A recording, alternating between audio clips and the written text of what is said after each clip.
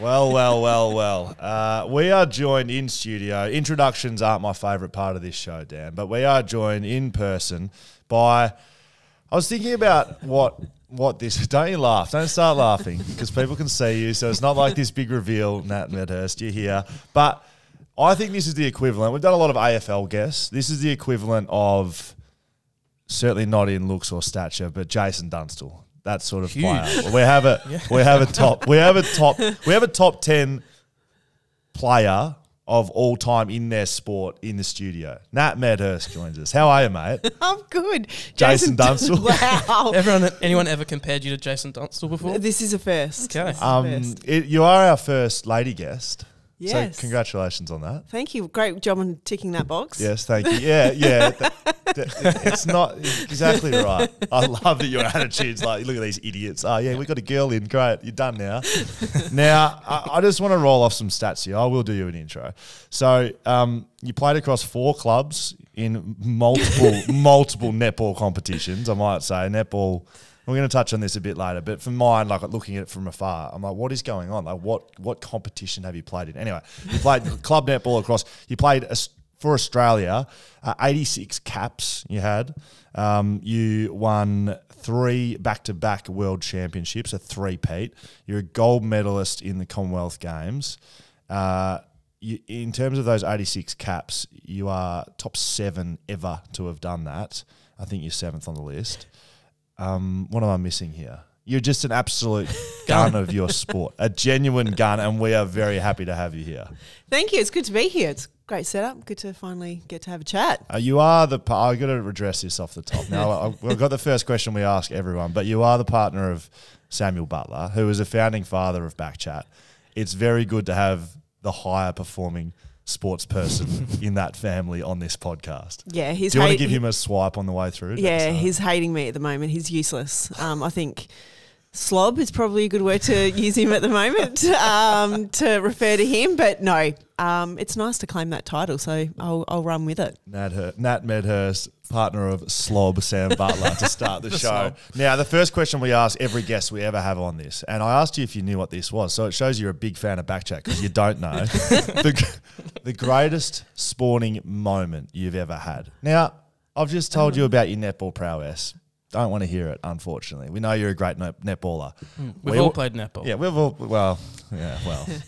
I have. You're a mixed netballer. I know you are.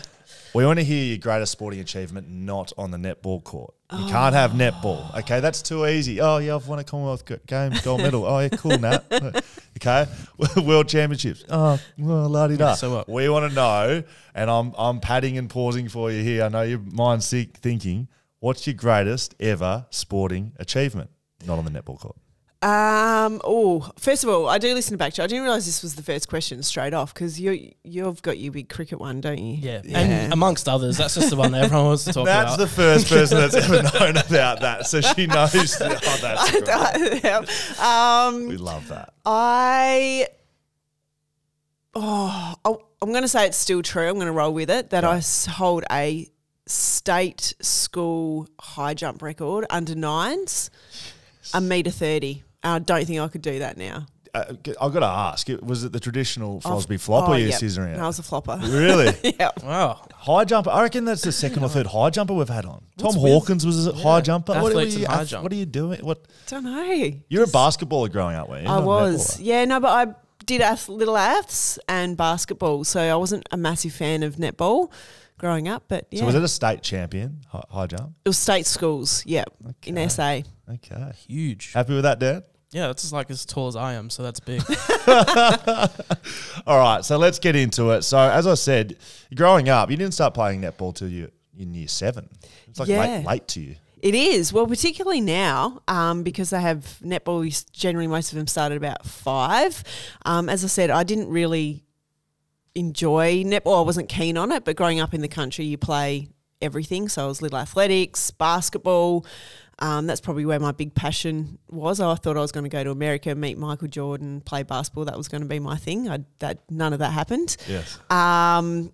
Even played a bit of cricket when I was growing up, and then just started playing school netball in year 7. because my friends were. And so, yeah, it was probably a bit later than normal. What? So would you describe yourself as a tomboy growing up? Massive. Women's sport 20 years ago, it's not what it is now.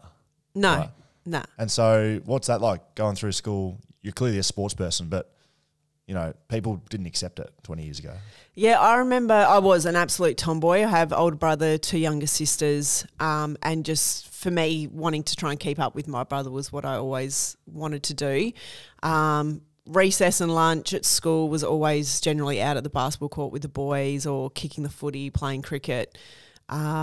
Still the same in high school, got called a tomboy, all sorts of things. But, yeah, it was just something I just loved doing, run around, playing sport. So it's certainly a lot different now. And I think obviously, as you're saying, with women's sport, there's so much more to play.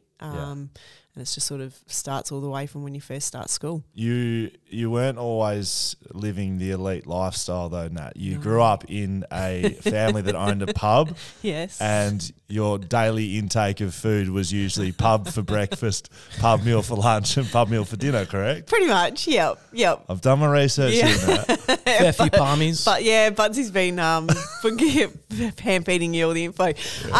Grew up in a pub. So mum and dad owned a pub. They own the Somerset Hotel they actually own one in Victoria where I was born. You're a Victorian. Don't put that under your breath. You're a Victorian. Victorian, born in Victoria, small country town called Warwicknabeal.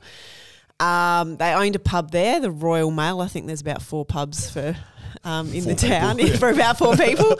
And then we moved to Millicent, which is a small town near the Vic border, near Mount Gambier. So it's about 4 hours southeast of Adelaide. They own the Somerset Hotel, so we lived in the pub. They owned it, so it was good fun. But yeah, it was pub meals. Is that your first job, like working in the pub? Oh yeah, working in the pub. Yep. So working in the kitchen. I swear, my brother, he was working behind the bar illegally, pulling pints. Pulling pints, or in the bottle-o. So yeah, it was good fun. Those kids, you just used to go wild. So if you start playing netball in year 7 and you've played a lot of sport growing up, when does it become like I want to be a netballer or I want to be a sports person? Like I want to play sport for a living. To be honest, it actually probably wasn't really something that sunk in or that I really wanted to do until I was probably about 18 or 19. Wow. I didn't growing up in the country. I remember I was called laid back. I was so laid back I was horizontal, so I just sort of no idea what was going on. And then when we then moved to the city, so we moved to Adelaide when I was about 15 or 16, and that's when netball I guess sort of started to take over. But even then, because I wasn't exposed to elite netballers or elite sport like kids are now growing up in the country, it wasn't something really that I was driven to try and achieve. But yeah, and I just sort of then went through, and then when I was about 18, 19 and I was with the SASI, so the SA Sports Institute, and then Mar Gangove, who was the head coach there and also head coach of the Adelaide Thunderbirds, then said, why don't you come out and do a pre-season? And then I thought, this isn't too bad. And then thought, maybe this might be all right. So this is 2004, 2003, 2004? Yeah, around then. So 2004, you debuted for the Adelaide Thunderbirds. You played for the Thunderbirds, you played for the Firebirds, you played for the Magpies. You like birds. So you played for the Queensland Firebirds 2010 to 2013, West Coast Fever 2014 to 2018, Collingwood 2019 to 2020. So 4 clubs across 3 different competitions, I think. Yep. So we'll get back to the start again, but how's all that happened with netball? I mean, it hasn't been this strong single competition with you playing for one club for your entire career. It's been a journey. Oh, God, yeah. Well, I guess when I first started Adelaide Thunderbirds, as you said, it was a Commonwealth Bank trophy. So that was the first league I was a part of. Yes. And I never thought that I would leave Adelaide. So I played there for 6 years, and then me leaving wasn't my decision. That was the club's, or I'll say the head coach at the time. Can we not move on? Can we talk about that? So, yeah. Like you were playing for Australia at the time. Yeah. When that happened. Yeah. And you were contracted, and you were sacked? What is it? Well, I was out of contract, and then I was told I wasn't a priority player for the club. And you're from the you're coach. playing for Australia. Yeah, Australia. So that was 2009, end of the 2009 season. So then, 2010, I then moved to the Queensland Firebirds. So that was pretty hard to take. And it wasn't nice because my life within the club was made quite horrible. There was, which was started by the coach, like rumours, just turning players against you and all of those sorts of things. So, it wasn't a fun thing to sort of, I guess, be forced out of what I saw was my home at the time. Do you look back at that with a positive mindset, moving to a club that maybe appreciated or accepted you more than, given that you finished at Adelaide and they're treating you like shit? Like, is it good to move on then, see you later? Like, I'm going to continue playing for Australia. I'm going to continue being a champion of the game. Yeah, it was obviously at the time it was pretty hard. I then moved to Queensland. My then partner at the time, he stayed in Adelaide, so that I was up there on my own for the season, which that was a bit to navigate. But going to the Queensland Firebirds, the coach at the time, Rosalie Jenke, she was a new coach as well. She was also assistant coach with the Australian Diamond. She was phenomenal. Just complete chalk and cheese between the two coaches. Also, the shooting coach at the Queensland Firebirds was a lady called Nicole Cusack, who was a former Australian player, and just working under them, and the environment was, it was really quite refreshing. But it was still, I think, the stuff that happened at Thunderbirds, unfortunately, probably triggered a few mental health then issues, and which was then things that amongst, whilst I was enjoying my netball, a whole lot of other things that were then sort of going on underneath. It seems crazy that can happen in a professional sporting organisation, that sort of stuff. But unfortunately it happens all the time. And I think what made it even sadder is what happened to me at Thunderbirds then happened to other players in the years that then followed. I remember when it happened to me at the time and talking to some players, and they obviously didn't understand it or didn't realise exactly what had happened, and then it happened to them. And so now there's like this little group. Welcome to the club. Yeah, welcome to the club. That's pretty much what it was like. And I know then even being at Collingwood, then there's players or even staff members there that have gone through the same thing with the same individual. So the club's still, that group or club, as you're saying, is still growing. If we keep to the start of your career, was it financially viable to be a netballer? What were those I'm early days asking. like? I don't know. No, so I think I know, but I've still got my first contract from 2004. It was $1,000 I was paid to play. Yeah, funny. No, for the season. $1,000. $1,000 was the signing. You were then given a match fee, which I think for me it was $125, but you only got that money if you played more than a half of netball that you got that. Then the contract also outlines things like you got 2 pairs of shoes. So this is what was obviously now as elite players, that's just a given, or you've got your own personal contracts with brands or whatnot. But that was built into your contract, that you got physio, that you got a gym membership to be able to do your weights and your training. You were given X number of rolls of strapping tape. Wow. It's you look at it now, and obviously from where we were to where the players are now, and it's you just can't believe that's what it was like. Was there a facility? Like, did you have a training base? Yeah, so netball, SA were really lucky that they had their own facility. Can't remember what it's called now. It's Netball SA Stadium, or something inventive. Good. Thunderbird Stadium. Gyms we used to use wherever we could, whether it was a recreational gym or sometimes Sassy. I know then Adelaide Thunderbirds also had an alliance with Port Power, so we'd sometimes train out there. So a lot of netball clubs don't have their own facilities or their own courts, so they have to hire them out. Still now? Yeah. Professional or? So I think I believe the Melbourne Vixens don't own their own venue yet, so they're still technically hiring that out to train at the State Netball Centre. What sort of in comparison, okay, you got paid $1,000, which is just crazy. So I assume you had to have another job. Yes. Yeah, so how many hours were you required to be thunderbirding, like a week? So it's, I'm just trying to think what we were doing. We're probably still doing You wouldn't be doing anything less than what you would have done for your career, would you? I mean, just pay less. Yeah, to be honest, it was probably a little bit less because there was more of an emphasis on girls having to work or do study. So you were generally training either first thing in the morning and you were getting out by sort of 7:30, 8 o'clock so that girls were able to get to work, or then training after hours from like 6 to 8:30, 9 o'clock or whatever. Almost similar to what AFLW are doing now. Yeah. So we were more like that when I first started, whereas now... When did that change?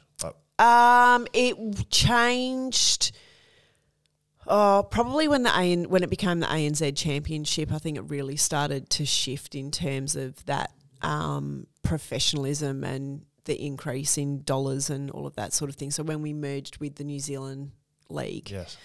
that's when it really started to change and more money started to come in. So it's basically like you have a full-time job, you fit in netball when you can around it. Yep, Wow. pretty much. And right now, is every player in the league full-time? Or would there still be players running around now that have secondary jobs to finance themselves? Yeah, no, there's definitely girls who still work. The minimum wage is around bit under 40 grand. Is that like a rookie? No, and it's not. Some girls that are on that if they've been in the system for a couple of years. Right. And they're 12-month contracts. So You can't survive on 30 grand. Yeah. So there's girls now who are still trying to work or study. But it's hard because initially in the players' agreement, we used to have the hours between 10 to 4 blocked off so that girls could study and work.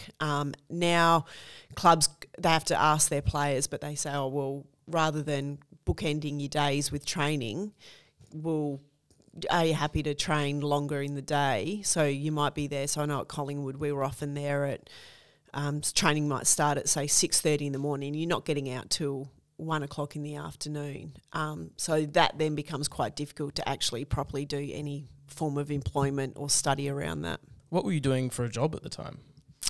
So I worked, when I first started, there was a couple of different jobs that I did across those first few years. So one was in retail. I also worked with Netball SA as a junior development officer. Also, I was there for a little bit as a receptionist. But particularly working in netball was, when I first started, was good because obviously they're aware of what your career or, what else is going on and can manage things if you needed to. So you win your first world championship in 2007. So you debuted 2004, you played for Australia and win your first of 3 in a row, 2007. You Correct. make me like I'm wrong. Nah, you're right. I know I'm right here. No, you're right. So you go from getting $1,000 a year to play. So I'm assuming probably not too much more in 2007, but you're playing for your country. Yeah. It was pretty crazy that it went that sort of quickly. I made my debut in 2007 for the Aussies, and I think it worked in my favour. There was a military coup in Fiji, which is where the World Cup was meant to be held mid-year, and because of that, they ended up pushing out the World Cup to end of the year and changing it to New Zealand. So making my debut in 2007, it also probably gave me a bit more time to be in that environment and have an opportunity. And then, got selected for World Cup, which I couldn't believe. At that point as well, Diamonds, I don't think we were really earning much to play, or if really anything at that point. So it was quite an interesting time. Is that the pinnacle, or is Commonwealth Game, or what is a World Championship the pinnacle, or is a Commonwealth Games gold medal the pinnacle of netball? No, World Cup. Obviously, netball, we don't have the Olympics, and Commonwealth Games is probably the other big one. But I'd say if you spoke to most players, they would certainly put the World Cup ahead of Com Games. Is there a movement for players moving teams to try and get sort of in the eyes of national selectors, or the international? Because I know obviously like some of the coaches are the coaches of the Australian team. So like, is there sort of like I should try and move to, say, Queensland where I might get seen a bit more? Yeah, absolutely. It was quite interesting because at the end of the season just gone, you had 80 players who were off contract because the players' agreement hadn't been finalised yet. So every single player was off contract and there was so much movement. And the longest contract you can only sign is 2 years. So that's probably why there's, a lot of movement while I've played for 4 clubs.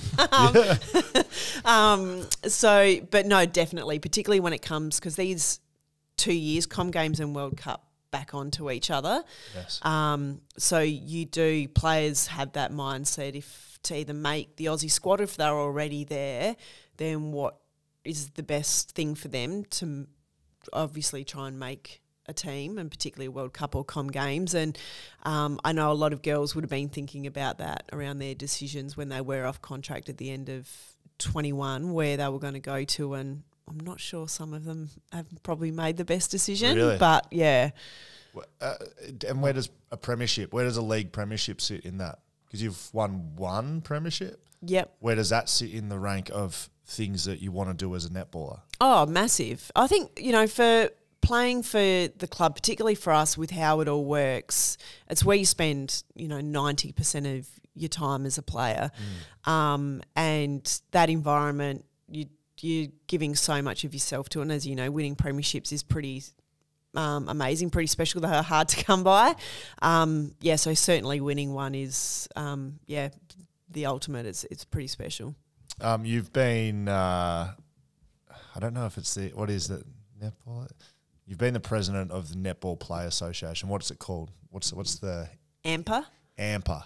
Yes. So you were president for 2-3 years. About 2 years. So interesting that you may have been one setting the contract times by the sound of things. Well, what sort of, this is towards the back end of your career, but I've always respected you from afar, and now, you're the partner of one of my best mates, so I clearly know a bit more. But, I've always seen you as someone that's been honest, especially externally in the media, opinionated, and I don't say that in a bad way. You say it, call a spade, and you offered your opinion. So was that a natural, progression into that sort of a role where you're effectively leading the players? You're the forefront of player thoughts and feelings, basically? Yeah, it was quite interesting, the progression to get to that role. I remember I just started in the Diamonds squad 2006, and that's when the Players Association had sort of started to emerge. We were aligned with the Workers' Union at the time. Right.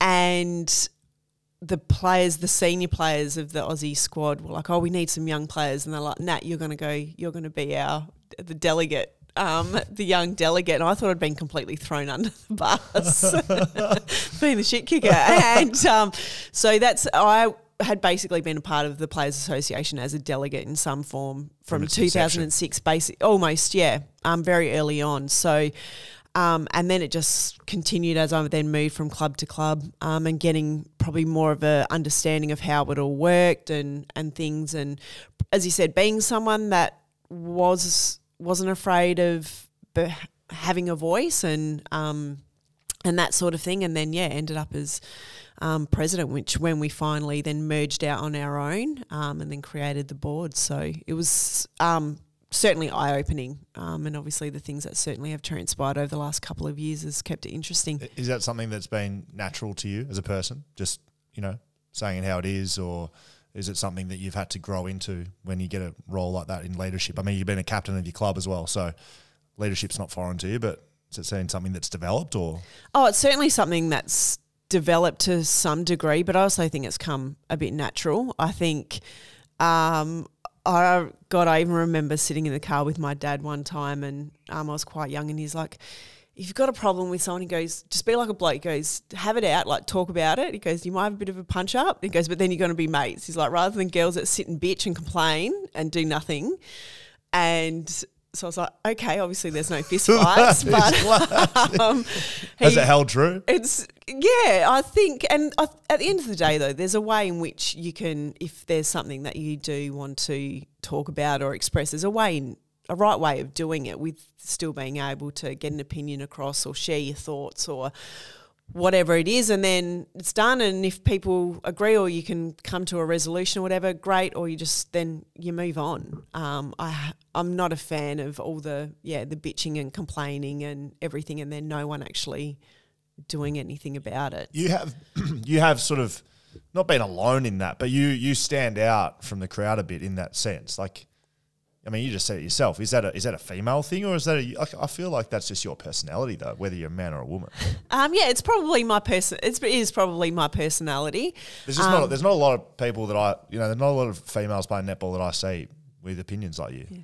No, and I think there's certainly some players that are, but as you would know, when you're playing as well, a lot of the time you feel a bit hamstrung in terms of being able to have a voice because you are worried about what the repercussions are. And I know sometimes people have asked, even coaches, like, "Oh, give us your feedback on X, Y, and Z," and you do that, and they hate you for it. And it's like, well, hang on, you just asked me for my feedback, so like, well, you sound like me.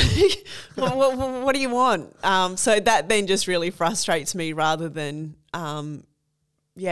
If something's fantastic, great, I'll say it. And on the other hand, if there's something that I think we could do better, then I'll say that as well. And for me, I think it comes from a point from caring. And I'm talking to Catherine Harvey-Williams from the Players Association just recently with everything that's been going on. I said, from my perspective, I want to see our sport be better. I don't want it to stay where it is, or certainly go backwards, which you kind of feel maybe it is at the moment. Yeah.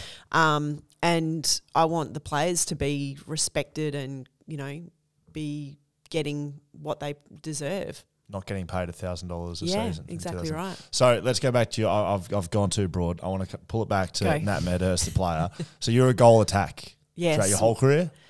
Can you tell, because I don't know how many netball listeners we have, but I need some explanation around the role, like why you were good at it, what makes a good goal attack, why you were never a defender.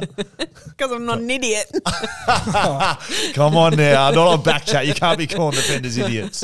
Oh, but I have that out all the time. Typical forward. Oh, here we go. Yeah, look at me. There we go. You guys couldn't handle what we do. Oh yeah. What? Just get everything given to you and just kick the goals. Shoot the goals. No worries. You guys take one intercept or one punch and you're glorified. This is proper forward backman. Tell me about the position and why you played there, why you were good at it, what makes a good one. Well, back to your very first question, I didn't start off as a shooter, so I actually started off as a defender, and then I saw the light and went, right. Of course you're a defender. I'm sorry, Nat, you can't have the personality and attitude that you have without playing in the back line. You are a back woman, I'm telling you right now. You just don't know it. Okay. You forged your career as a forward, but I can tell you're a back. So it's easy because it's an easy job. And then I played a little bit through centre, not much, and then, ended up as a shooter. I don't know how. I think growing up country, you just sort of got thrown everywhere. And as you're doing netball, it's big on you play every position and all those sorts of things. But, I'm not too sure exactly how I settled in as a goal attack. Possibly because of basketball, and I was always a shooter or shooting goals there. And then, what was the rest of your question? What makes a good goal attack? Why were you good at it? I've seen you revolutionised the way goal attack was played, and I think Who said that? Was that? I'm saying it right now. No, you did. I've seen it, and from what I've looked at, I think it's true. So I'm just wondering, from your point of view, what makes a good one? Like what? You're one of the best to ever do it. I think for me, to be honest, I didn't have a lot of athletic attributes. So I wasn't quick. Didn't have a lot of power, so I wasn't good in the air. I had a good engine. People think I'm quicker because of my timing. So my biggest strength would have been my court smarts. And I think as a goal attack and probably any attacking position, your ability to be creative, to set plays, to see what's going on, that was my biggest strength. And I had to change my game because the shooters as well, the sport evolved, and particularly with getting in these huge 6 foot plus shooters. And I know in general society I'm actually quite tall, but on a netball court I was midget. So even for a goal attack. And And so I think that was something that really played into my strength, my ability to see what was happening, to sometimes, dare I say it, almost a couple of plays ahead so I could find the space. I think that made me appear quicker than what I actually was out there on court. And so that then allowed me to probably stay playing for as long as what I could. What's the relationship like between goal attack and goal shooter? So again, like without breaking down netball rules, it looks like there's a big partnership between the two that are allowed to shoot on goal, because there's only two people that can shoot, right? Yeah. You two. Yeah.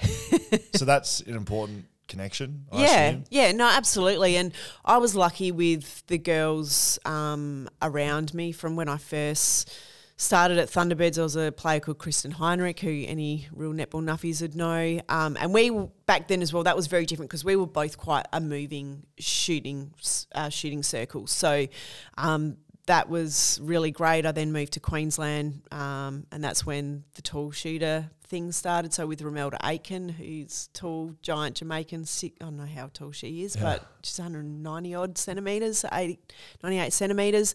Then Janelle Fowler at Queensland, here at West Coast Fever, and then even in the Aussie Diamonds, Caitlin Bassett. So that connection was really important, and I think for them, to be honest, they don't really have to do too much, but for me, I found my job was trying to set them up as much as possible to help get them in the best position. I never cared how many goals I shot, whoever shot them, as long as we were winning. Yeah, so I was going to ask that, because they can't leave the D, can they? They've got a whole third. Oh, they can go out that circle. But it always seemed like, are they the big dog? Are they the finisher? And the goal attack is the Robin to their Batman, or like what? a little bit. What's the like? Are they? Yeah, do you know what I mean? Like, are they the full forward and you're the centre forward, or how does that work from in traditional netball? Obviously, netball, the way in which the game's played with the introduction of new rules, has changed it a bit, but generally speaking, like, yes, so your goal shooter is like your full forward, the big dog, and they're generally a lot easier to be able to target because they are generally so big. So you just sort of roam around them and do what you need to do to help get goals. What about the goal defence then? Because you're always playing on that same person, right? So would you just have, I mean, with footy it sort of moves around a lot, but these players are playing the same position every week. So are there certain people that you just like can't stand because you see them so much? Because they're not like swapping bibs around during the game. Oh yeah, no, there's definitely defenders that you either didn't like or you just hated. Yeah, hated. There was some though that hated them for different reasons, just because maybe they were idiots or because of the way how good they were, and so you just always knew that you were in for a really good battle. And so I really liked. There was a player who I played with in Aussies, Julie Corletto, and she was an absolute freak of an athlete. We grew up playing all our netball together, and just always loved coming up against her. But it was good fun as well. So there were players like there was one girl I used to play against. Her name was Rebecca Bully, and she was someone who you could sort of talk to a little bit. Because she could get quite frustrated, but I also hated playing against her because she was just so body on and had these bony elbows, and so I bruised like a peach. So I would come out of games caked in bruises. But yeah, she was also good as well because you could sense when she was getting frustrated, so you could just drop a few things. And you're a bit of a shit talker on the court? Oh, not really a shit talker, but you could just say things because you could get her there. You could see that she'd be getting frustrated at umpires or another defender or whatever it was. So you could just say what sort of things are you telling her? It wasn't really a trash talker, but just if she'd be complaining to the umpires, then you just say something to her about about her whinging and getting on with the game and stop pointing fingers. Yeah. Calling her, yeah. The umpire-player relationship, I just get so many questions when I speak about things. The umpire-player relationship seems different to most other sports. It's very authoritative, and you know, there's no there's no arguing. So people talk about umpire dissent in the AFL.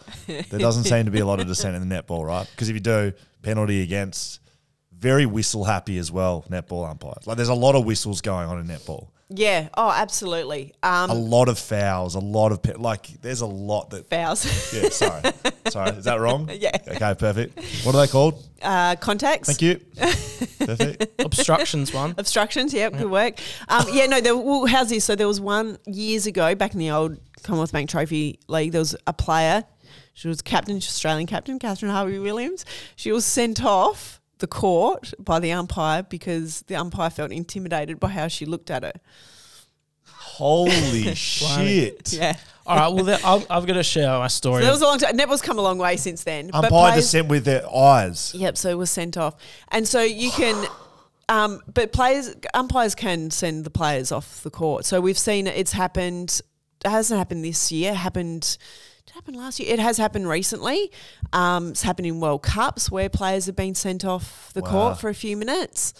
Generally, it's done because is it like a time thing? Basically, yeah. So it might be for 2 or 3 centre passes or a couple of minutes. So are you playing a player down? Or no, you can't unless it's the centre. So you are always playing a player down. But so if the goal attack, if I got sent off, they have to play without the goal attack. Wow. Because the play always starts with a centre pass. So if the centre got sent off, then you're allowed to shift a player into that position, but you're still playing one down. Wow. That's a big disadvantage in netball. I mean, it's all about one-on-ones all over the court, so you suddenly have an extra number. I feel like you can just go pop, pop, pop, pop. Yeah. I played mixed netball at Loftus Rec Centre. Here we go. Yes. And there's always a way that this lady, Maureen, was the... Maureen, there's always a few of them in netball. This umpire, and she was yapping at me all game because I didn't really know the rules, and I said, I'm sorry, I'm trying to learn, like I'm trying to figure it out, and she was calling everything, and I asked her, can you explain that call, and she said something narky to me, and I was like, we don't need to talk to one another like that, and I sort of went back at her, and then at the end she said that she was going to suspend me because I was intimidating her, and I was just asking her the questions, and then I went to the other referee and I was playing them off each other, and I was like, what's with Maureen? She's like, yeah, she's always like that. So is there like this chip on umpire's shoulders, like the, or is it just a Maureen thing? Maybe a Maureen thing. No, I think obviously at our level it's very different. And the sport is so highly contested as well now. But I think the umpires obviously have a pretty tough gig. I think the thing that frustrates the players is that because it is so many of the rules are up to interpretation. So even from umpire to umpire and within your game, you can get umpires that will interpret the exact same play completely differently. So some might call it a contact, some might let the play go. So that is what a big part that then I think frustrates the players with what's going on out there because, as I said, just whatever happens from one end to the other with you, depending on what umpire you have, you can just get a completely different call. People think that it's a non-contact sport. How would you respond to that? Bullshit. Why? It's proper contact. No, so it is. It's now at our level, it's a contested sport. But that's the thing. You can have 2 players going for the ball and they might completely take each other out and it's play on. So there's a lot of body on, there's holding, there's a lot of stuff that happens off the ball as well that umpires don't see.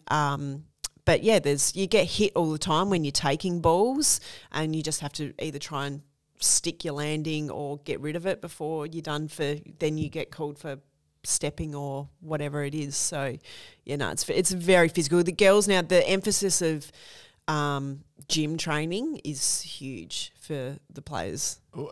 This might have been you. I just thought of it just then, and it's come to me as I'm listening to you speak. One year at West Coast, we had some West Coast Fever girls come down to training with the back line only and teach us about footwork, right? And so as a footballer, it's just, I'm not going to sugarcoat you think, netballers coming to teach us about football and footwork. Like, awesome. This would be an afternoon I never get back in my life. Seriously. Anyway, the girls came down and just taught us a new one. It might have been, I don't know, just the footwork. It was like we did some drills that you guys would do, and we were so far out of our league in terms of the way you girls move your feet and the way you body position, and it was I think it was a couple of defenders and a couple of attackers, because it's all about that, right? Your body positioning and where you know, front shoulder, back shoulder, side, front. And so we did some drills. It was when Brownie was down there and Shay was playing, and like I just remember coming away going completely mind respect levels from not zero, but just like I am a piece of shit, and netballers are genuine guns at your craft. Is that right? The footwork element? Footwork's huge. And everything that we do is, because when you look at the space that the players have to work in, and as well, particularly the mid-quarters, so they've got lines, curved lines and things where they're not allowed to go offside. You've got someone riding you generally the whole time. So often a lot of our drills are done in this tiny square box to get away from players. So, the footwork is phenomenal.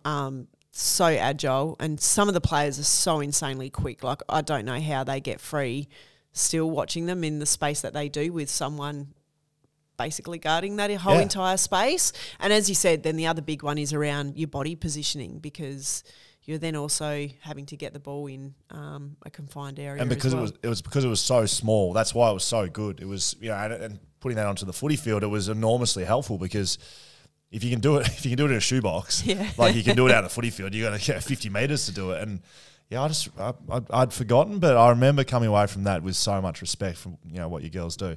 Can we go back on the world champs? So 2007, 2011, 2015, three-peat, 4 Australian diamonds. Like, tell us about that. Like, you're at the top of your game, you win 3 in a row. Like, it's incredible. Yeah, I still now don't even really believe that I was a part of that. Every single World Cup was so different in terms of it experience, and I think my mindset as well. So 2007, I was just like, oh, wow, like this is cool. What's this? It's a debut season. Yeah, exactly. So just sort of pumped to be there, and like sitting on the bench was an absolute thrill. And then to beat New Zealand in a World Cup is huge. Yes. Obviously that rivalry was absolutely massive, and that was my first. I'd watched previous World Cups where that had happened, but to be a part of one and actually really understand what that rivalry was about was phenomenal. 2011, Singapore, incredible experience into extra time to win by 1 goal. I also, at that point, Sherelle McMahon, who was our captain, she'd gone down, she'd snapped her Achilles just leading into the World Cup. So I was still probably the backup goal attack, and then became, I guess, the number 1. So that, for me, being that sort of player and having that role was huge. And then, 2015 to win on home soil was pretty incredible. Again, against New Zealand, I think we only won by 3 goals, and then it was after that as well. I think I found out I'm one of 8 who have done that. So to be a part of a pretty impressive group's pretty cool. Like I said, Jason Dunstall. True. No, I just to win 3 world championships for your country, winning 1, great, like you said, but to do it in a row, it means you're a part of a dynasty effectively, and it's every 4 years. It's not every year. Like, to be able to keep coming back to the well over a period of over 10 years, just is it perseverance, or is it consistency, or is it determination? Like, for you personally, is it definitely culture? I don't know. What is it? The culture changed throughout all of them, but I would say for me, determination. I think at the start, obviously, for everyone, the reason you get your opportunity may be for different reasons. I think I obviously was incredibly lucky to have that opportunity, but to keep it and to, as you said, to be a part of it then for another 4 years again after that.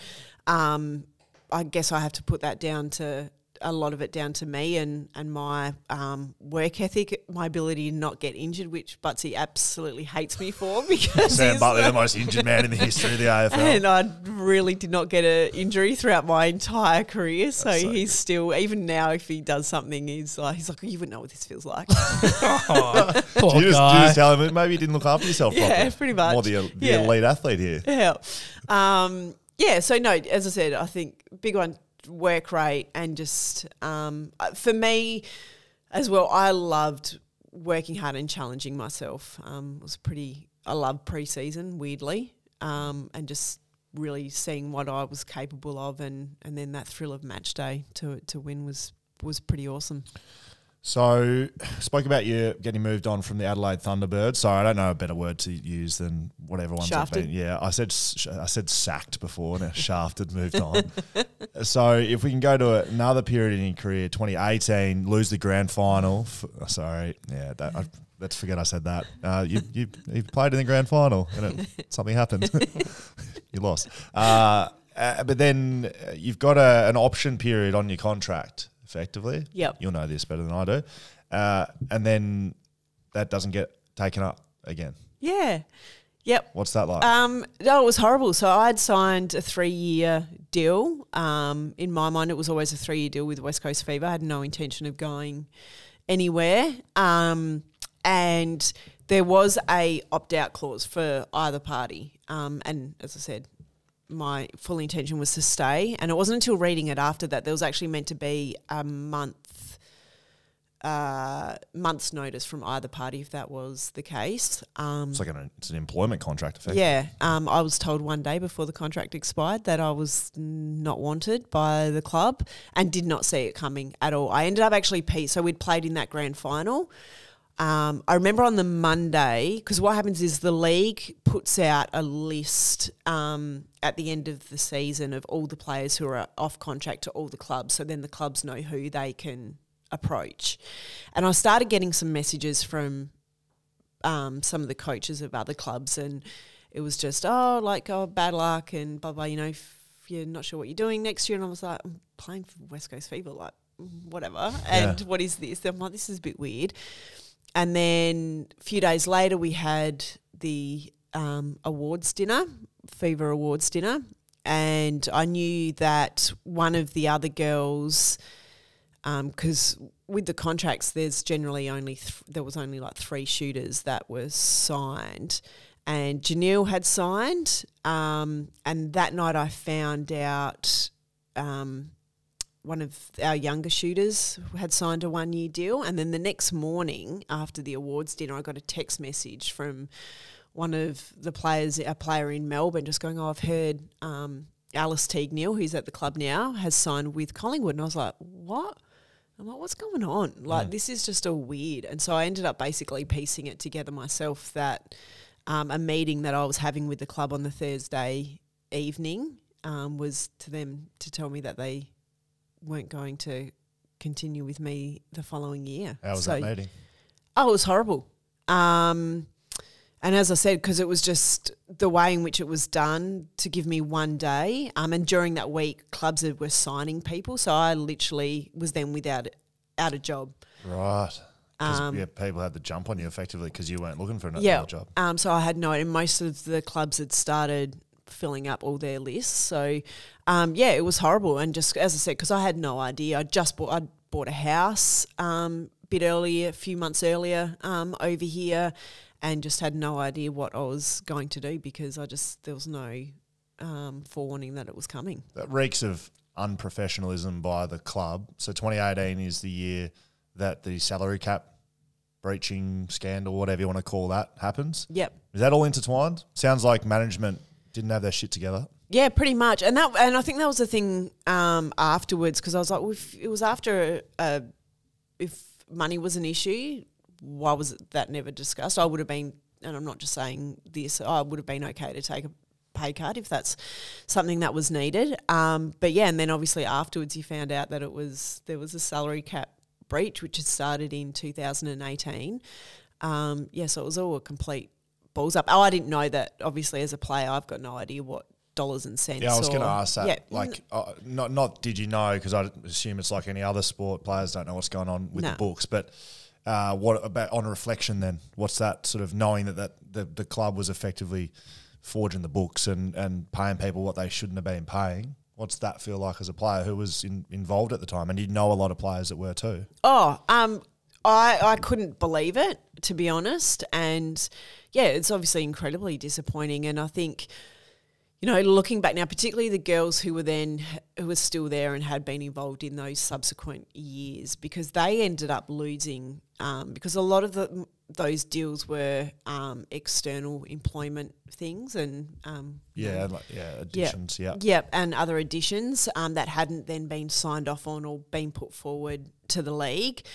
So then those players ended up losing out on what they thought were genuine job opportunities and that were all above board, additional money that they thought they would have been earning for then the following year when they still had a contract in place. So, yeah, it's not great, and it obviously puts a few question marks over your intention of why you would stay around, a business that then is doing that to their players. Yeah. It was kind of weird, yeah. I was to say, so, I mean, it's sort of easy in hindsight to look back and be like, I'm glad I didn't stay around at that time, but do you feel that, like, that you sort of got lucky in that you didn't get involved in that sort of whole... Dare I say, I'm relieved in a lot of ways we didn't win the grand final. Knowing that, because if we had, you would expect that the league would have stripped the grand final off the club. And at the end of the day, it's the players.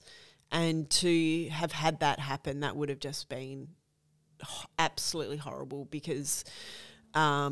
said what you go through to win a premiership and sometimes it takes a bloody long time for that to happen. I think that's probably a big relief that we didn't win that grand final looking back. Yeah, that's an interesting thought, isn't it? Because that you would have been stripped of it, no doubt. Oh, no doubt. And a lot of people even sit there and question if the penalty was harsh enough for... What was the penalty again? It was a few $100,000. Some of that, I think half of that was suspended. They then got 300, and they got deducted 12 points. 12 points. But they still ended up keeping, they made finals that year. Fever got to keep the same. Year? Yep, they got to keep, the season that they got deducted 12 points, they'd made that up within the first sort of four. Is it 4 points? Rounds. It's 4 points a win. 4 points for a win, yeah. So they were then, and they made finals that year. Whereas I think it was at Melbourne Storm, they also then had to completely change their playing list. So a lot of people were wondering whether or not, they still kept the same team. Yeah.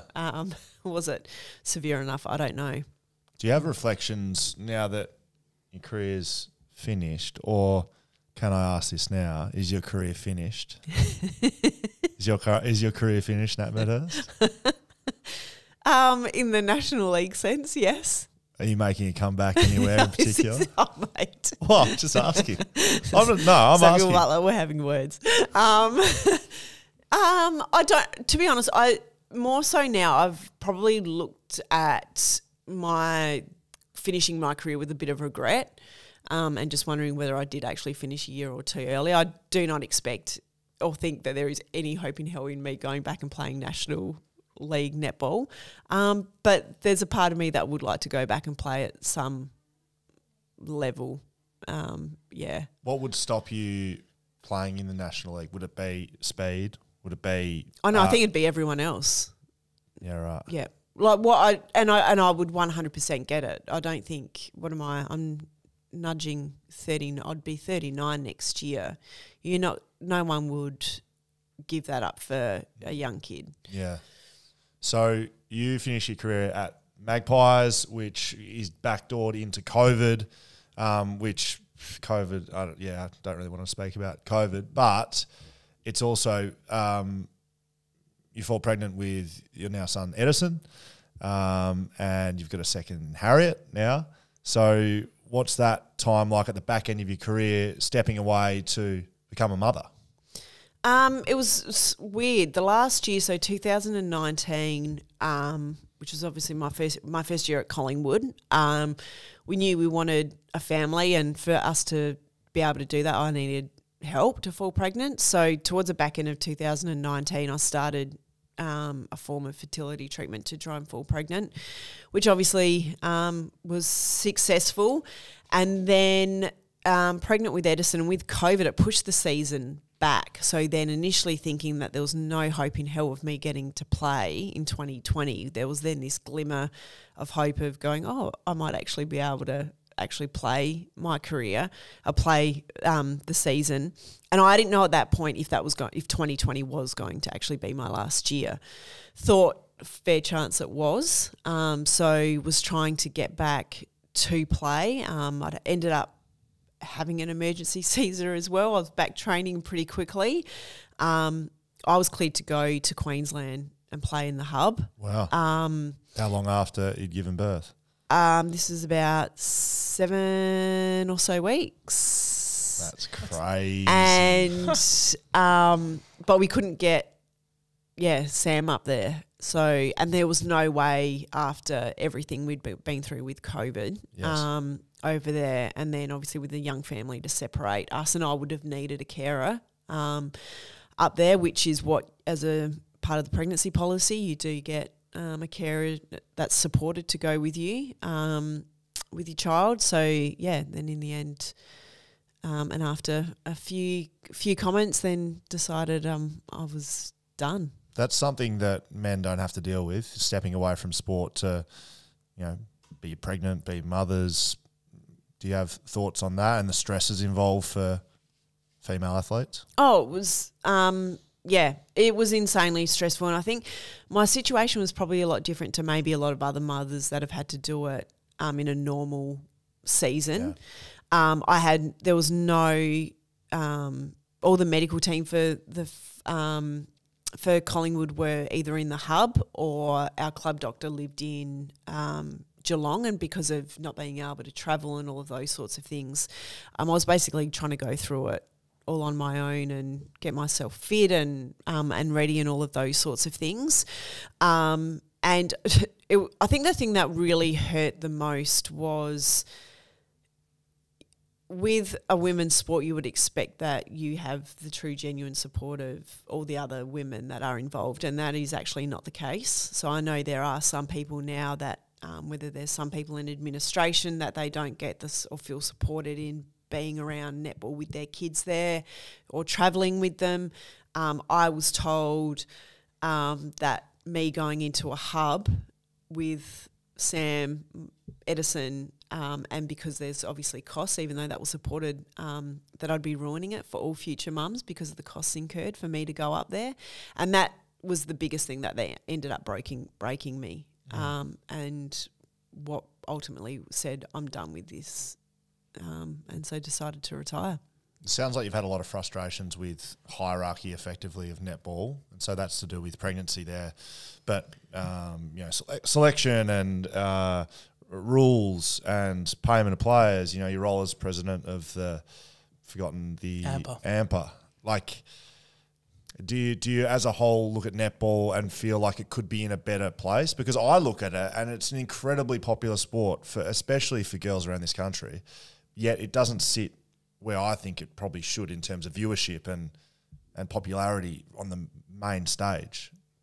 Can you speak to netball as a whole and your frustrations with it and how it can be fixed? Yeah. It's a big question. But and I think that's the thing, being in it so much, and from obviously just not only as a player, but then as you said with AMPA, and probably having a bit more of an understanding of the things that go on and some of the management and the discussions and all those sorts of things. It's absolute frustration to see that our sport is where it is when I think it can be so much more. There's still a lot of questions around what we're doing with our pathways and where that is at the moment and what we're doing there. Obviously, our national league, which I love, and I think it should stay the same in terms of having unlimited imports, but it's changing what then is coming through, and particularly when there's other sports such as AFL, cricket, you've got women's soccer, that are all doing so well. Netball's dropping off, and we're still constantly saying, we're the number one women's sport. And I'm like, are we? Because I don't think that we are, and not with the leadership that we currently have and with decisions that are being made. I really question the health of netball going forward. Do you have solutions off the top of your head? How could it get better? How could they, if they aren't the number one sport, which I agree with you, I don't think they are anymore, how does it get back to that? I think they need to get back to what we're doing with our pathways. A lot of that's fallen off, and development in our grassroots programs. Obviously, these other sports coming through, and particularly AFL, I think, because they are new, they're putting so much more emphasis into grassroots sports, whereas netball, I think, is taking that for granted a lot more. And I think the biggest thing is even how we market ourselves at the elite level. We're targeting young girls, and I'm sorry, but you see what's happening with the NBL in particular. It's very much an adult, but they still appeal to the young kids as well. But for a netball, that's like a whole market that we just don't really engage properly. Adults to come to our game and make netball a spectacle where, come to the elite game of netball and enjoy a few drinks and a night out and then go out in the town and do whatever like they have with the basketball. It's, they've got My Little Pony, and which is, great for the young girls, but there's also a massive market of adults that actually need to be engaged as well. That's interesting.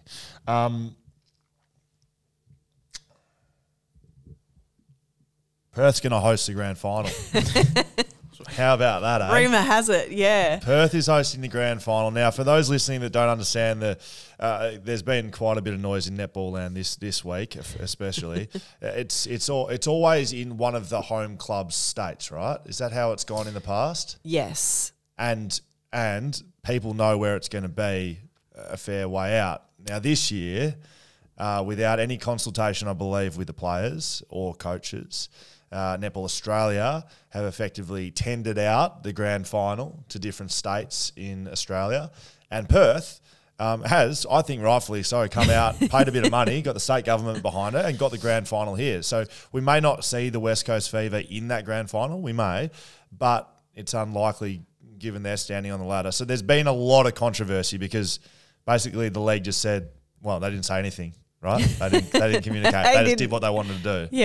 Yep. So normally the winner of the major semi, so 1v2, hosts the grand final. So it's always been that way, except for the last couple of years when the hub... And you win the right to... That's home ground advantage. Yeah, home ground advantage, exactly right. And then 2 weeks out from finals, Netball Australia throw this out there without any consultation. And... the deal is only worth $650,000.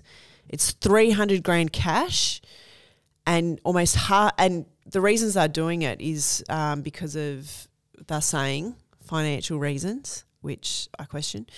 But then if they're that cash poor, half of that money, almost half of that cash component, so that is going to players. So players have never been given or clubs a winning fee or even a grand final fee, so the losing club's also going to get money.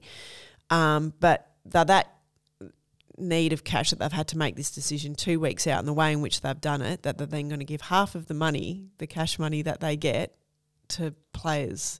So why have they done it? I don't know. And is that the issue?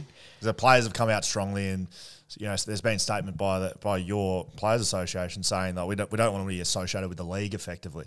Like it's civil war. Yeah, it's big. Yeah, it's massive, and because these things have happened in the past as well. So there was a 2-point shot which was brought in 5 weeks before the season started, which obviously impacts the players. No consultation with clubs, umpires, 5 weeks out from the season.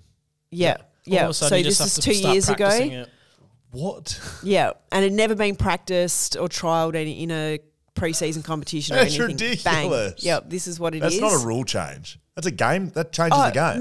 Massive. And the way in which teams even recruit players, because what sort of shooters do you want then for your team? 5 weeks out, you can't change that, right? So that was a big, obviously, has sort of started it, and then there's been things over the last 2 years, and then this one. So the playing groups completely had enough. They reportedly had a meeting on the Tuesday, which was deemed to be a consultation with the playing group, but the deal had already been done.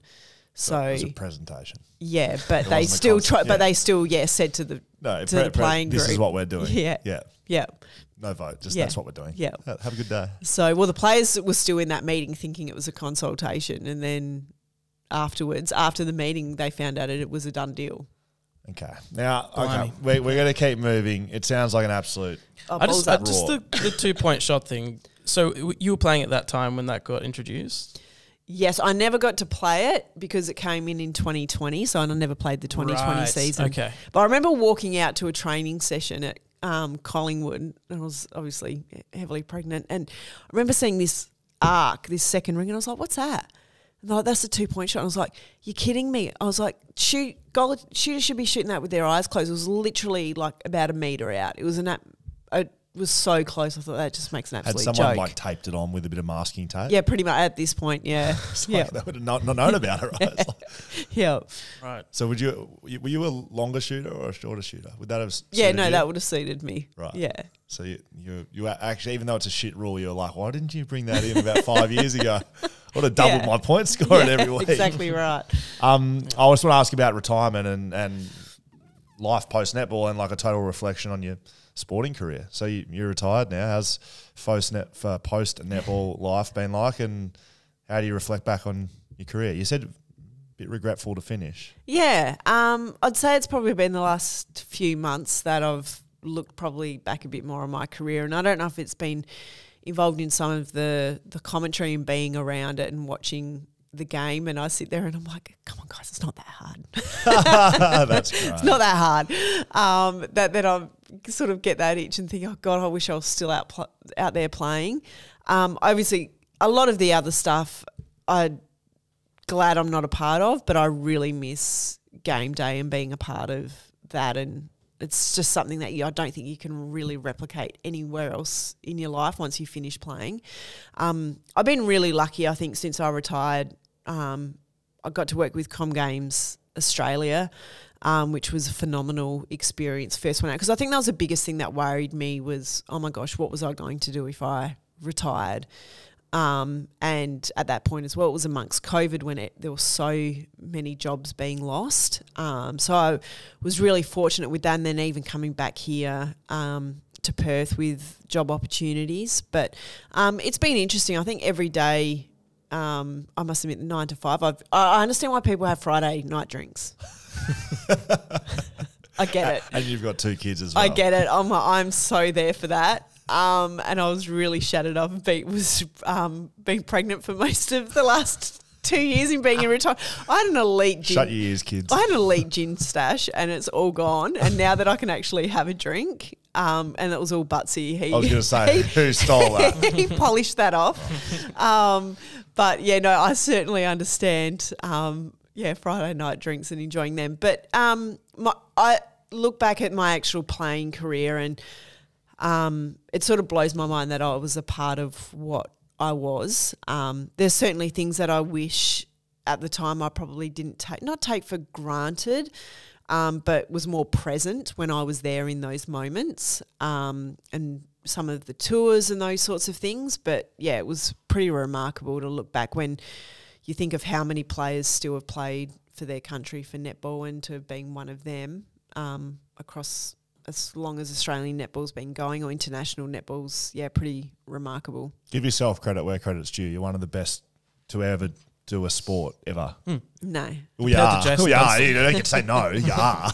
So well bloody done. It's a great career. Fucking great career. Now, unless you got anything else, we got something for you. Social media. Oh, God, I've been hearing about this for years. Social media. Yes, exactly right. Everyone's heard about it. Nat hit me up, actually. I said, we'd love to have you as a guest. And she's like, only if we do social media. No, sure. You did not say that. Right, so this is where. All right, this is where we get the people to ask you the questions. Dan and I have done our best, but realistically, this is for the people, by the people. It's an amazing segment. Cameo kindly come on board. Cameo's looking after us. We'll do the quick shout out to Cameo, but we'll move on from that. Hyperbuticals isn't. Hyperbuticals has not been continued. And it's featured once in the last year. Big BackChat fans will be absolutely giving you severe credit for that, because there's been a few people calling for it. But I did ask Butsy about Hyperbuticals when he came on, and he couldn't remember what the segment was about. Yeah. So that about sums up how good that segment was. I read it out as I was reading it, Hyperbuticals, and then they both were like, oh, God. Hyperbuticals. All right, very good. So, social media, let's get into it, because I know you have to be out of here in about 10 minutes, I think. Oh, I don't know. How long we chat for? The time you told me, I'm just trying to feign what time we're recording this. Great. But the time you told me is 10 minutes away. Okay, cool. We're all good. Is that a hard out, or are we? No, we're good. Okay, good. Yeah, perfect. we're good. All right. T, double underscore, Dizzy, triple underscore. We give extra points for underscores, okay? Who would make a better netball player out of Will or Dan, and why? Oh, She knows the answer here. Yeah, Maybe Can I make a say case. Sco- Make a case for Dan. yeah, and then you I tell think everyone. it depends on if there's Maureen umpiring. That might set Where you would back. You play might be Dan? out of What play. position would he play? You'd be through the mid court, so I'd probably need to test your skills. Although I was going to say, people probably think of wing defence, but a good wing defence is hard to come by. So I don't know if you've got any defensive game to you. Sounds like a I sit in role-playing. goal defence. That's my sweet spot. Goal Right. defence. Oh, okay. Right. How do you feel about that now? Goal defence. I'm concerned about Yes. your stature. Yes. Vertically Mate. challenged. Yeah, no, it's the leap. It's the Oh, leap. you got the hops right. It's about okay. positioning though, mate. Yeah, positioning, the you leap. just say you were a short goal attack though, so maybe You can jump. Yep. Okay. white could. man cannot jump. We'll start you on the wing. I'll- We'll start you on the wing, and we'll Played see a lot what of you can basketball, do. so that's I feel Okay. like anyways. Where would anyways. I play? Backline. No, it's No, not. I'm going to put you out at goal attack, and I'm going to no. let's just see what you can do there. I'm never playing offense forward. My days as a backman will continue. Jess Flay _. Was there any warm up / practice drill you absolutely hated during doing over your career? Static stretching. I hated all warm ups. I just found them really boring. The jogging up and down, the hamstring stretches, just all of it. Just wanted to play. I just wanted to play. I was like, let's just get to the good stuff. I love that. _Laura.may_.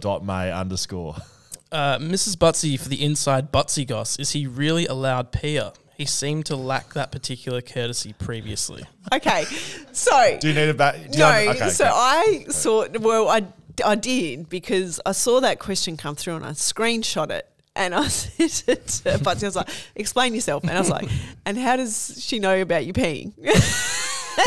Okay, so And he said it started something about Duggo being a loud pair because he's like, be a gentleman and don't go straight into the water. Look, we had a big debate on BackChat, OG BackChat, about where you actually where you target, yeah. Yeah, is it the back? Is it the back corner? Is it the back wall? Is it in the middle? And Butsy was speaking about in the middle, like forcefully loud. And so it went for like a month about Butsy's pee regime. So that is what Laura is talking about. Yeah, well, so Can you confirm or deny? he's saying that that's rude. It's incredibly rude to do that. Oh, right. So, Yeah, Laura's off. yeah. So And he's I can't say I'm really lurking around the toilet when he's there. That's- I don't know. Okay, thank you. That's Very fine. good. Thank you very much. Thank you for the clarification. No, just answer that. MAGA 3. Maga 2. Is that? I know who this is. Maga 1 is taken. Sorry. Who is your mate. favourite person from Gawler, South Australia? Anyone that's not him. MAGA is a friend of Sam Butler's who's Yeah. from Gawler. It'd be his wife, Lauren. There you go. MAGA shouldn't have even got a birth on this. The _J. He'd be happy with that shout out. Though. _Jaden. What is something great that WA has in which Victoria doesn't? Beaches, Yeah.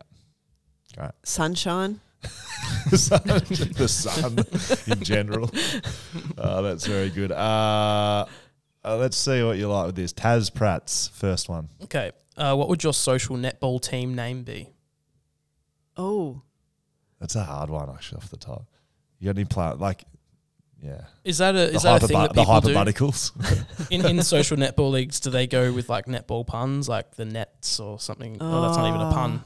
Like Nats netball nuffies. Nats Nets, netball. nuffies. Okay. Did you say Yeah. nuffies? Yeah, nuffies, Great. yeah. I love that. That's perfect. And then the last one from the same person, Taz Pratt's. What is sideline commentating like? You've been seeing your head on TV a bit. Yeah, Hello. getting on there.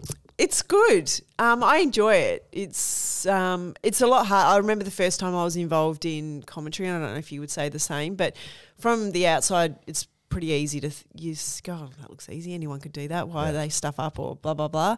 And people will bag things. But it's pretty intense. And the commentator's doing a phenomenal job. But I'm enjoying it. And it's good to be, as I said, in and amongst the action and seeing what's going on. I feel like a right creep hanging around the huddles to try and listen in. Yeah, what's that like? Because you've been out there. I know, and I'm like, they're sitting there probably just thinking, just wanting me to bugger off, and I'm sitting there sticking my head in. Do you get much access? Do you get much player access? They're actually pretty good. So they generally, like when they have their huddles during the timeouts or breaks, they generally let you in pretty close. But I actually feel awkward. I'm like, they don't want me sticking my head in there. Yeah. So the clubs are actually pretty good. And I think this year with what broadcast is trying to do, the clubs are giving a lot more access. It does look better from afar. It looks like it's better coverage. Like I said, I've seen your head up there a little bit, which is probably a positive, I'd say, a very big positive. Oh, thank you. But it's a weird feeling, hey? Yeah. I feel the same. When I'm out in the field, I do the specials and stuff for Fox, and it just feels weird, like interviewing a player out in the ground. Yeah. The first time I did it, I actually had this, like, it was actually exciting for me. I don't know. I do feel weird, but I was interviewing, I don't know, Jack Steele from the St Kilda captain, who I'd played on, and so it shouldn't have been exciting, but I was like, I get to interview the St Kilda captain here. Like, hello. And I just football player. I just try not to say the real cliche, annoying questions that you used to get as a player and be like, really? You're asking me that? Yeah, do you use that? Because you're writing for Code Sports as well. You're very successfully writing for Code Sports, I might add. Oh, thank you. Your name comes up in daily meetings quite a lot. Do you try to do that? With my fellow writer? Yeah. Do you try and do that player element? Try to use your 17 years of experience in the game to actually write opinions that are player orientated and asking players those sort of questions too? Yeah, I think so. And I think that's the beauty of, and Batsy and I have spoken about this, around having someone who hasn't been long out of the game, because you do have a very different perspective and insight, and you still, I guess, feel quite connected to the game and what's happening, and you see things differently. So, it's good, I think, to be able to actually shed a light on that side of it rather than being so far removed, which is good. This one's a good one. T_Dizzy __. It's back for another. What's Mad Monday like? Oh, depends on the club, but mostly it's pretty tame, I must admit. Really? Yeah, there's not a lot of end of season trips that ever really happen. It can be pretty loose. But I don't think nothing like what football does. Yeah. Yeah, you've got the unique, experience that you know what Mad Monday is from a football sense. Well, at least as a partner that you don't see Batsy for quite a long time. Yeah, so it's generally the big ones that I've had have always only just been after a World Cup. Like, they've been loose. They've been good. Any stories for us? No. Okay. No. Just 12 girls, Loose. hanging around. Look, we've lost. There's players who have been lost. It's like in international countries. Yeah. Don't name the player. Tell me about. Don't say the player's name. We had to send a player home because she was far too intoxicated, far too early in the night, and then didn't want to go home, ended up jumping on the back of a scooter, taking off from the players who were taking her home, and they had no idea where she was. For how long? Oh, not until the next morning. Oh, my gosh. But found, and with a way her then finding a love note from someone that she didn't remember was there. Oh, boy. Yeah. Okay. Yep. But she's alive and kicking. And kicking. Very good. Yep. I like that a lot. Yeah. This will go last one. Tash Robinson. Sure. Yep. What was your biggest failure in netball, and how did it help you? Oh, biggest failure. To be honest, I think what happened to me in 2009 with leaving this strange sort of failure one, but leaving Adelaide Thunderbirds was really hard, and the way in which I left wasn't great, and I think that had a real impact on me. As I said, there was a lot of things that I struggled with, but in terms of me then leaving clubs, which, as you touched on at the start, I played for quite a few. It then just made me very, I think, self-aware of how I wanted to then leave relationships and then going forward. So that was probably the biggest thing. Adelaide Thunderbirds, I think that was really horrible. It was quite a hard thing for me to then move on. So I didn't want to have that happen again. Yeah, so even I know people say a lot of things around with what happened with West Coast Fever, and still when stuff happens, they think that there's a lot of resentment that I have, and I actually don't, even irrespective of what actually happened and those relationships with the people that were involved, like with Stacey, who was the coach at the time. They're great, and I think that was a very deliberate thing from my end to make sure, because to help me move on and just get on with business. It's good. If you're going to play for anyone, would it be for West Coast Fever? Like if you mounted a comeback? Oh, I'd 100% play for West Coast Fever. Yeah. Is it a 0% chance that you come back and play in the national have you netball? started doing stuff? Like, are you getting down to the court? And no, I'm out running and doing stuff, and Butsy's put a ring, but I think that's more for his enjoyment rather than mine, netball ring at home. So you're running, and then you're going to start shooting soon. 2-pointers. Yeah, 2-pointers. The chances of me playing national netball are 0 because whilst as I said, I sit there and I think I can play. Yes. The coaches would we don't want this geriatric. Imagine if she just made a comeback though. Imagine if we could just put that to 1% and we brought her back. 1. It could be we'll go 1. I'll give you 1. Yeah, we got a chance. You're telling me there's a chance. All right, Nat, that's all we've got time for. Thank you so much. You've had an incredible career. It's been a great chat. Your microphone talent has been next point. level. Oh, better than Dennis Cometti. That's all I've been thinking about, guys. And you are now, well, it's always been official, but you are the highest echelon sports person in the Butler household. So congratulations. Great achievement. Thanks for coming on. Appreciate it. It's very much thanks to our sponsors, who I forgot to mention off the top of this show. So I'm going to have to remedy that. Whippersnapper Whiskey. A little bit too early for a whiskey right now, but that's okay. Shelter Brewing Co. Again, little too early. We love them, but a little too early. Blue Bet, our betting partners at Blue Bet. Might have to start working a couple of little netball multis in. We get some inside word from Nat after she's heard them in the middle of the huddles, and we get that working along. Cameo Australia, who I don't think Nat's on yet. We might have to sign you up. And Margaret River Roasting Co. Our coffee providers. Not too early for a coffee. Yeah, we did have a couple before. Beautiful coffee. Thanks to all our sponsors. You know where to find us. backchatpodcast.com.au. You can send us an email, hello@backchatpodcast.com.au. Find us on socials, backchat _. And that's it. We're done. Sign up to Patreon. Find us on YouTube. Bye-bye.